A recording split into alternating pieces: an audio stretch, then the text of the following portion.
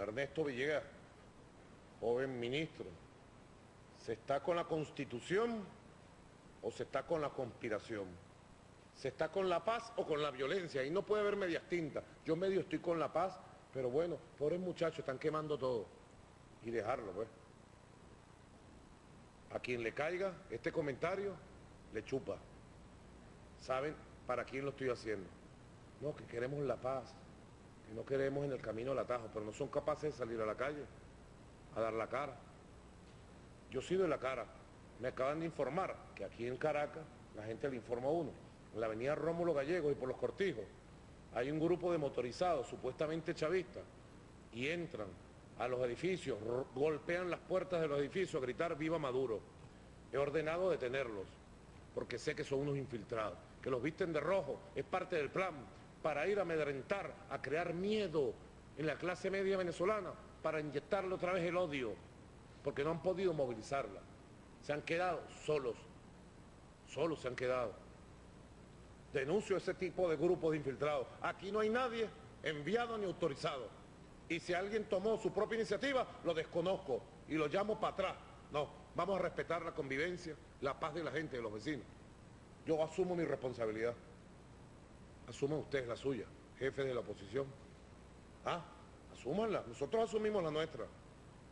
Nosotros tenemos una fuerza popular que sabe combatir.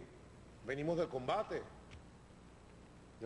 de calle, en los años 70, 80, 90, sabemos bastante de eso. Y por eso es que amamos la paz. Y llegó el tiempo de la paz. Muy lamentable lo que sucedió en Bolívar. Quiero hacer un pase en Bolívar.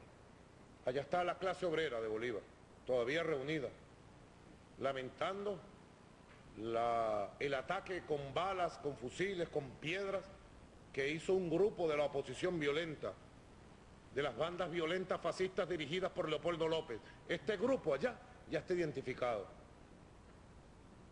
Hay 16 capturados, me informo. Ahí tenemos allá al ministro Héctor Rodríguez, que se encontraba en la marcha. Yo lo envié a esa movilización. Está el compañero gobernador Rangel Gómez, está el compañero general de brigada Carlos Osorio, presidente de la CBG, el alcalde de municipio Caroní, de Puerto Ordaz, José López y los trabajadores. Quisiera que de manera muy abarcante y clara y muy contundente ustedes le muestren al resto del país, al resto de la comunidad internacional que nos escucha, el ataque fascista que hubo contra una marcha pacífica, combativa de la clase obrera de la principal región industrial obrera del país en el sur de Venezuela, Ciudad Guayana. Yo los vi a ustedes mostrando fotos, videos. Me gustaría que de manera muy dinámica le enseñen a Venezuela, muy pedagógica, lo que fue este ataque fascista, para que toda Venezuela saque sus conclusiones, para que cuidemos la paz de las movilizaciones populares, para que lo cuidemos. Fíjense ayer, lamento mucho el fallecimiento de esta muchacha de Carabobo, que en medio de esta locura desatada por el llamado a golpe de Estado y a violencia, cayó. Lo lamento mucho. Una muchacha con todo el futuro por delante. Cayó víctima de toda esta violencia desatada. Las primeras investigaciones, saben ustedes, he sido informada por el comisario Sierra Alta y el ministro Rodríguez Torres va a dar detalles técnicos, indican que la bala vino de atrás. La primera investigación de la trayectoria balística de nuestra policía científica. La experiencia que tiene Venezuela es extraordinaria en esta materia técnica y científica policial. La bala vino de atrás.